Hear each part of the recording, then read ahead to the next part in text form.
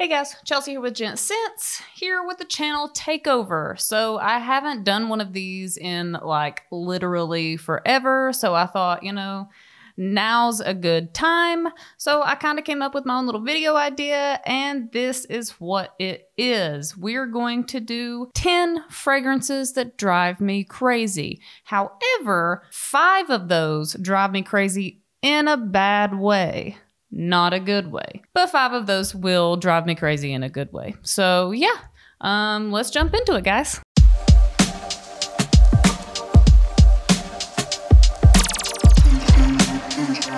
So I don't know where to start. Should we start at the ones I hate? Should we start at the ones I like? I guess we'll start at the ones that I like. So 5 that drive me crazy in a good way. We'll start with by Kilian, Angel Share. So I love this one for many reasons. And actually I've kind of talked about this on a video that I've done with Ashton before. I love the bottle. The bottle is so cool. I don't know how many times I can say it, but I love the bottle. So cool. And I mean, the fragrance that's inside isn't bad either. It does really well with that whole kind of like boozy type of like scent profile. I love this one. This one will absolutely drive me crazy in a good way. I could smell, well, I mean, all of these I can smell on Ashton like 24/7, literally all day, every day. But this one is amazing. I'm not really putting these in like order of like first to last. They're just 5 ones that just drive me crazy. So, I love Angel Share. So let's move on to the next. So I've got Y Eau de Parfum. I love this one, but also I kind of have to mention the Y Le Parfum. I mean, I know in a previous video I have actually picked this one over this one. However, really, honestly, I mean, it's so like close. It would be just really hard. Honestly, it'd be super hard for me to pick one. So, this is my video. This is my video idea. We're gonna do it my way, and I'm gonna pick them both. Yeah, so both of them, Le Parfum, Eau de Parfum, I love them both. Again, could smell this on Ashton 24 hours a day, 7 days a week. Such a good blue fragrance. Like that's probably, I mean, I'd have to smell all of the blue fragrances all over again. And my thought process and my smells change over the years as I kind of keep smelling things. But those two are, I mean, they've got to be like at least in the top 3 of like blue fragrances for sure.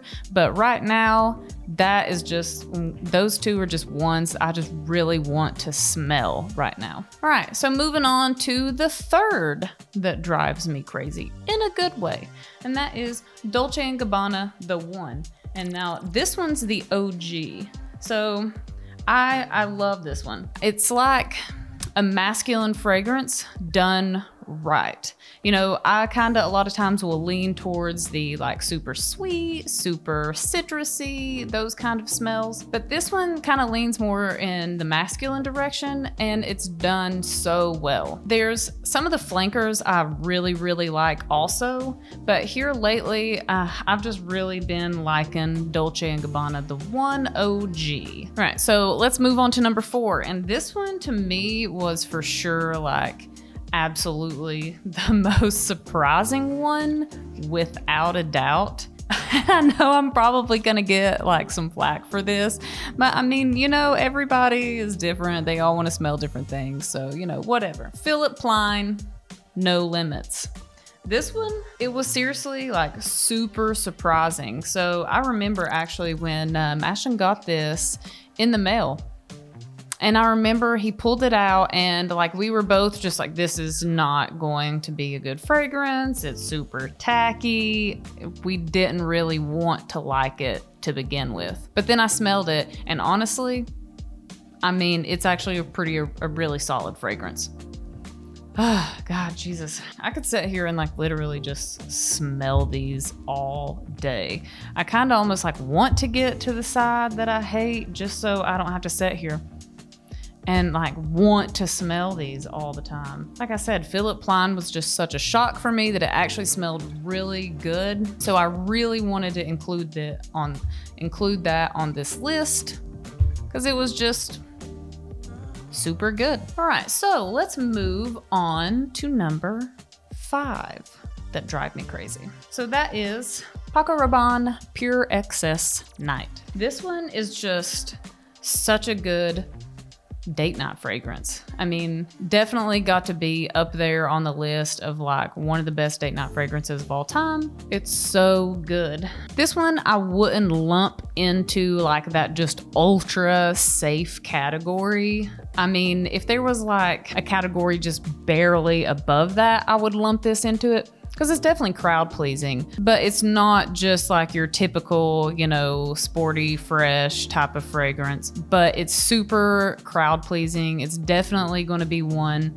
that I'm going to want to smell on somebody all the time. For sure going to be one that you can get close to somebody on a date and they are absolutely not going to turn away and, you know, maybe throw up or something. So I've actually got an honorable mention because I loved this one so much.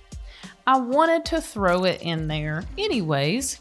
So, I mean, definitely last as far as the ones that I like, but not least, Interlude Black Iris. This one, again, it was almost kind of like a shock to me when I smelled it. It is so good. This one is definitely going to be more of a riskier type fragrance, not super off-putting or anything at all like that, but it's definitely not what I would consider, again, like in the super safe category, but yet it smells so good and I just want to smell it all the time. And also, while I'm mentioning this, Ashton has a code for twistedlily.com and that is Gents 10, so you can go on there and pick that up and see what I'm talking about for yourself when I'm talking about Interlude Black Iris. And I mean, there's, like I said, there's no way that I could rate any of these from like first to last. I mean, they all just smell so good and I just honestly would totally smell them 24/7. I mean, you could even spray some.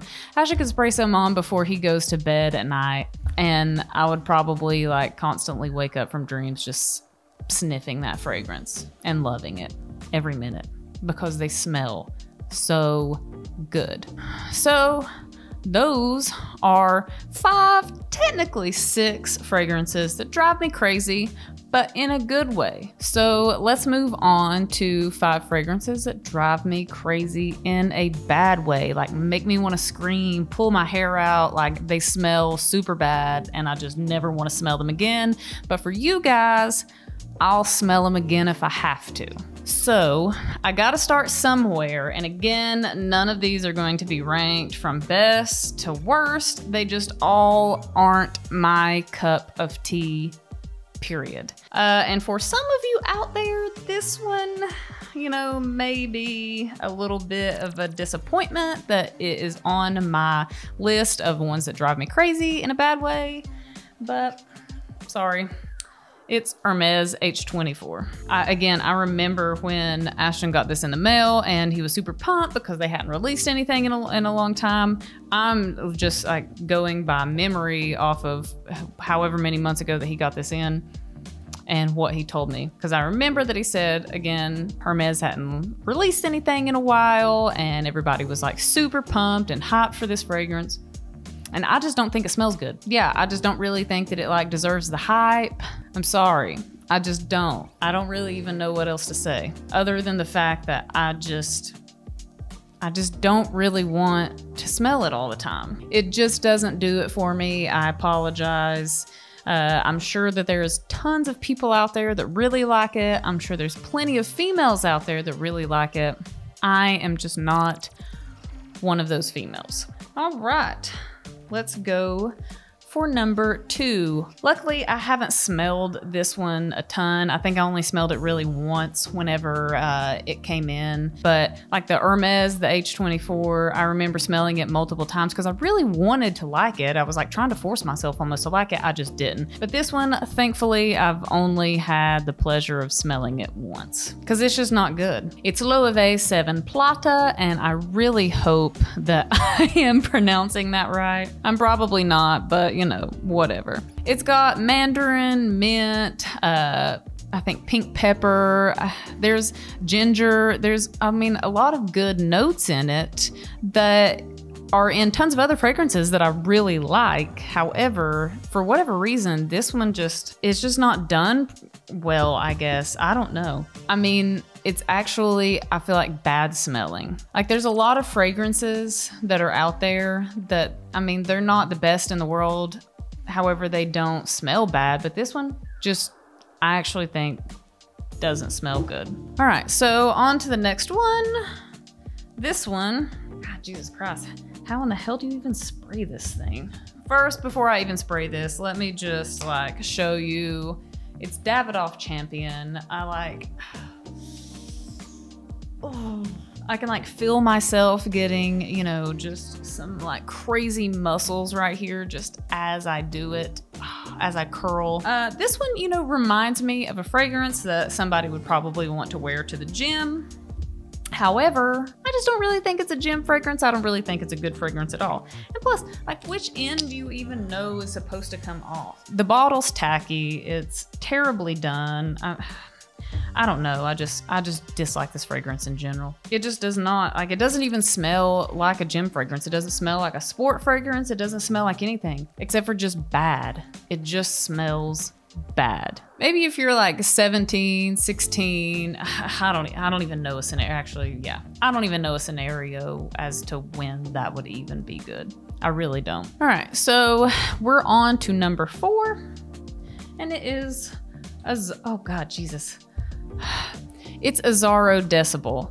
And I can't even like spray this. It's like literally just shooting all over the floor right now, and not even in a good way. It just smells almost like nothing. The atomizer is awful.